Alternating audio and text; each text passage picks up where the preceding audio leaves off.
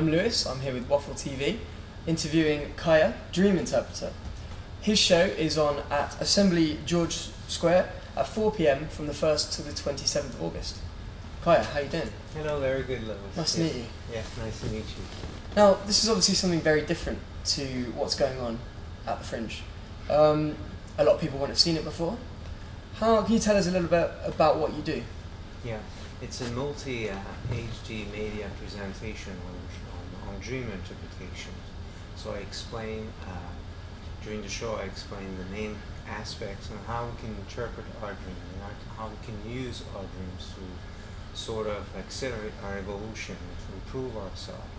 So what is great also is we have a film team in the street of Edinburgh every day, and we film people and they share dreams, and their dreams are presented on the next show. So, and also I take questions from the public so people can have interpretations of their dreams or ask any questions in the world of symbols. Oh wow. So how did you find out that you could do this? You could interpret it. How did you find out you could interpret dreams? Oh, this was like something that was very intense for me. About 17 years ago, I was one of the #1 recording artists in my country, Canada. I had the entourage of Celine Dion. I was #1 on radio charts and everywhere. Wow. And what happened is suddenly I started to receive 10 to 50 dreams per night. 50 a night? Yes. Wow. And I really thought that I was going crazy. It was so intense. But at the same time, I was just fascinated by symbol. And I decided to walk away from fame and glory. And in my country, I became, the crazy guy of the village. And the village is big when it's a whole country, of course. So I was on every paper and every tabloid for years. People were like kind of talking about what I have done because I have refused millions and millions of dollars in contracts. But I lived like a hermit for many, many years in solitude, only with myself, and so everyone thought that I was really going crazy. So it took me a long, long time, but at the same time I was fascinated by symbols. It was in my new musical chart, and I was just staying in bed sometimes 20 hours a day, and just to dream more and more and more. I was a little bit extreme, I admit, so I don't recommend to anyone to do that, but it was, the way that I became one of the specialists in dreams and interpretations now. But at the time, this was not my goal, of course. It was just to understand myself through all of these symbols and dreams that I was receiving. But I was fascinated by symbols, and I was a little bit like those young guys that play and play on the computer until they crack the program. So this is what I had done. And now for me, dreams have no secrets. I know, like, it's like a computer programmer. It's like, for me, I know how it works very, very, very well. And I still receive 10 to 50 dreams per night for the last 17 years. And I'm very happy that I can help people now. Wow. Do you remember every dream you have? I remember every dream. I write them down every night. And it's like I go back to sleep right after. I don't try to analyze them on the spot. I just write them down, and then I go back to sleep, and then I wait in the morning to analyze them. But it's so natural for me, so I read it like we can read the newspaper. And we can receive dreams about ourselves, of course, to improve ourselves, but one day we can receive premonitory dreams, and we can visit the past, cleanse the memories we have accumulated. The soul is like a living computer. We're all living computers, and we record positive and negative memories through all our experiences. And we see that in dreams, and seen sometimes incoherent, but it's very, very logical. All the symbols have a correlation with a state of consciousness related to qualities or weaknesses. It's like life, in a sense. We express ourselves, we receive lessons, but with dreams is we go deep in the root and in the essence of who we are. So if we know how to interpret them, then we can improve our life and we can avoid difficult situations. Because if we do not understand our dreams, eventually they will become realities. So we will attract situations, the law of attraction that we really talk in physics right now, that is very popular, and even science really quite entering more and more in the multi-dimensions that we have in our consciousness. Wow. Well, you're obviously very passionate about what you do. Yes, I am. I think that it should be taught in kindergarten. You know, I've raised my daughter with the interpretations of dreams, and when she arrived during the teenage years, she didn't even need me anymore, in a sense. Of course, we were friends, but she had her dreams. I didn't have to tell her what to do, because her dreams every morning were explaining to her, just take care of that, you know, this. Of course, when we see a nightmare, this is very important, because some people will say, oh, wow, we are, what we see in dreams is us. So we need to understand that these are small proportions of who we are. When we have a nightmare, it's just to condense aspects of memories we have accumulated. Well, we're not only that nightmare. We have beautiful aspects of ourselves, but we're just focusing. It's like in a laboratory, and you start to look at it as you know, at some cells, so we can see that there's one cell that is not going well, but the other cells are fine.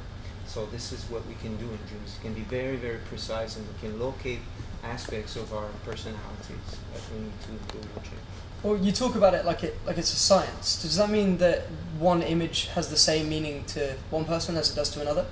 Yes, yes, especially with objects, but not all. Of course, if we see a person in a dream, it will be different from, let's say it is the chair of your grandfather, Okay. then we need to know, because the grandfather will be, for you, it will have a meaning. For your brother, it will be another meaning, and for me, it will be another meaning. But a chair will remain the same symbols we have in common. So we need to find the root of the object. So what we do with the objects, what is the usefulness of the object, gives us what is what the symbol means. A chair, for example, when we sit on a chair, the positive aspect is receptivity, concentration, a rest. We can calm down. So that's the meaning of the chair. And the negative aspect is we don't want to advance anymore. We're just becoming lazy and everything. So this is, if we see a beautiful chair in a dream, it will be the beautiful aspects. If we see a broken chair, it will be a difficulty. We need to rest. We need to take time for ourselves. Oh. Very logical. Yeah, I mean, when you explain it, it sounds so logical. It is, but of course it will be different. Let's say a country, for example, we need to ask the person what this country means for you. If we see another example, if we see a person, like I said, etc., this will have different meanings, but every object will have like a fundamental aspect that we can, if we go to the essence of the symbol, a car is something that helps us to advance in our personal lives towards other people.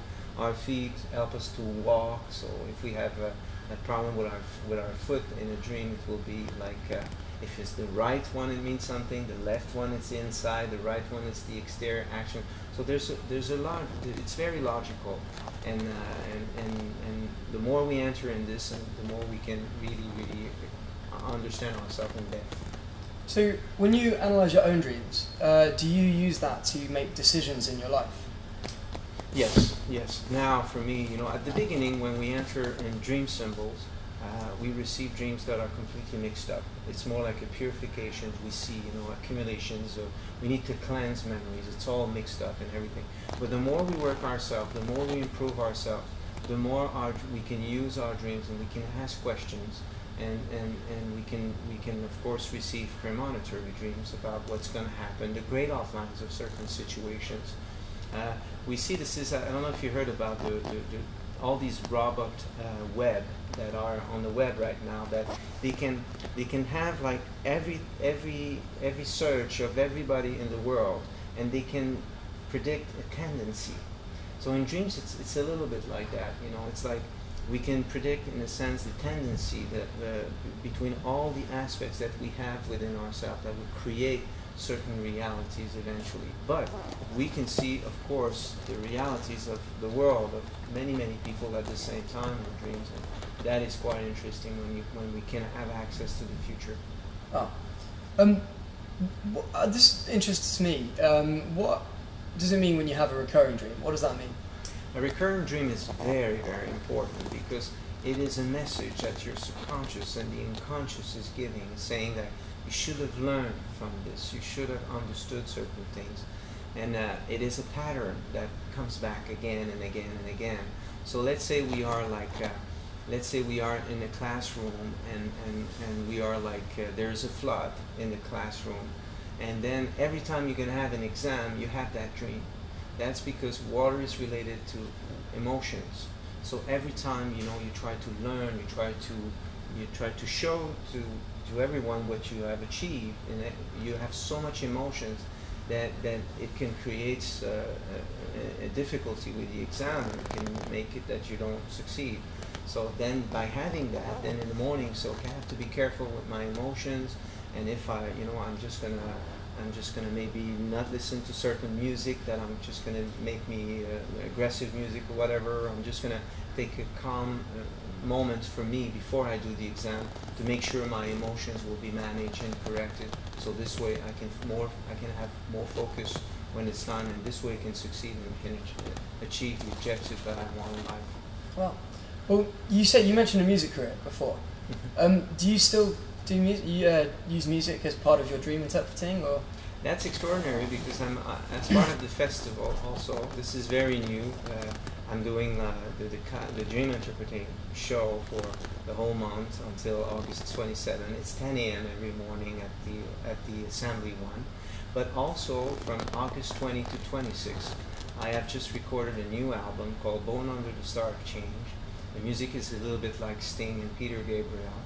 And I have a song called The Alchemist that is on 32 on the charts in the U.S. right now. It's extraordinary what's happening with this record, and it's just been released in March, and in Scotland and in the UK it will be released in 2013. But I present the album at the Acoustic Theatre at St. Bride's also. So from August 20 to 26. So I'm going to be giving 7 concerts, also music concerts. Fantastic. Well, this has been a pleasure. It's very nice to meet you. Thank you. Thank you so much. It's been great. So people can have more information if they go on the website also. It's at kayadreams.com. So Kaya dreams.com. You've definitely made me want to know more, so thank you so much. You're welcome. Thank you. Thank you very much.